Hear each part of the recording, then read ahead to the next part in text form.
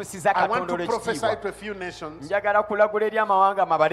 namely in Kenya. I saw a new spiritual people, pure in heart, rising to leadership in the church. They are currently unknown to many people, but they are taking the spiritual center stage of Kenya. And some of them are connected directly to us. Number two, in America, Ugandans have been known to be in Boston. But the tears of people that have suffered in Boston at the hands of other Ugandans, God has distanced himself from Boston. And there is a new move towards the center of America, but on the upper side. People are going to move there. The destination of Ugandans to go to Boston has ended. The grace to operate there has ceased. Because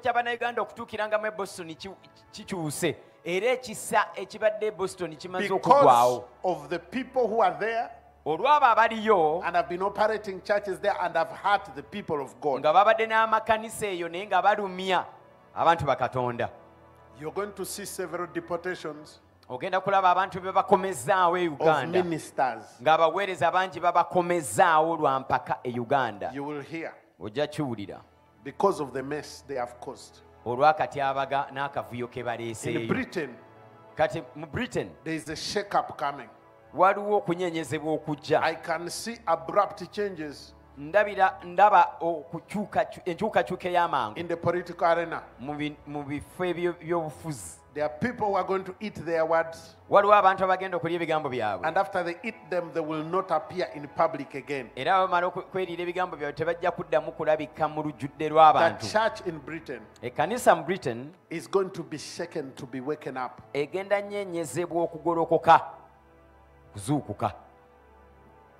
There is a new generation that God is raising in Britain.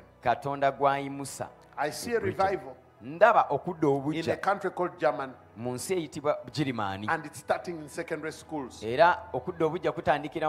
are going to meet in break time and lunch time, and it is going to sweep for the first time.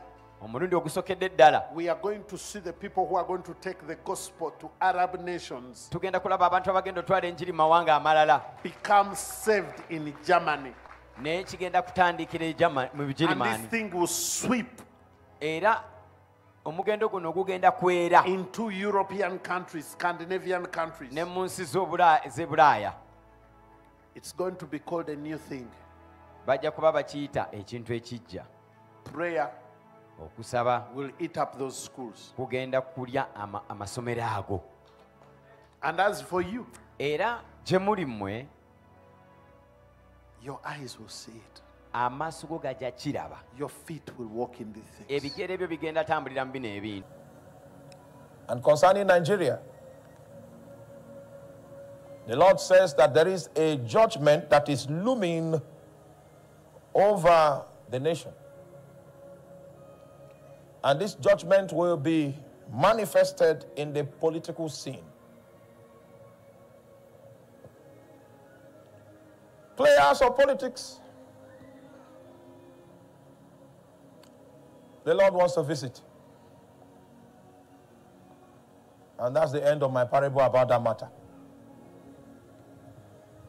But the judgment comes, and the effect of the judgment will be seen in the political scene. I am not giving permission to go deeper. But he that has ears, in fact, don't worry, you don't need ears. You will see it happen.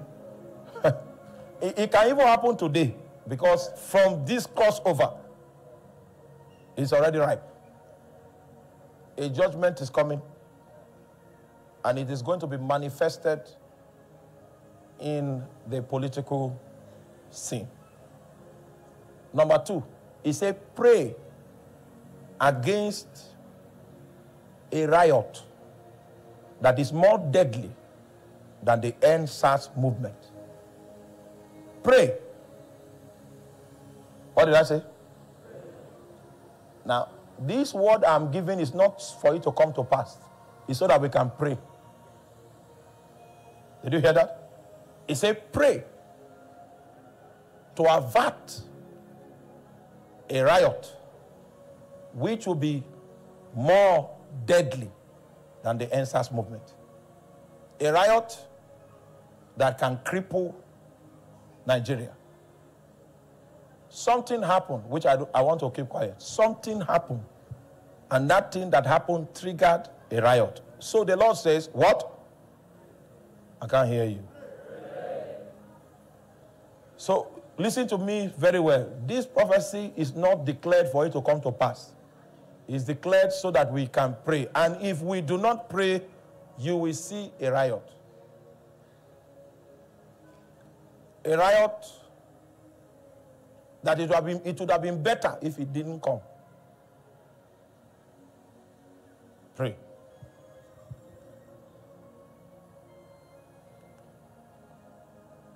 The rest, they are too heavy for me to say. Maybe I will pray on it, and then during January contact, I can tell you that. But I will end here. Pray. That what? To avert a riot.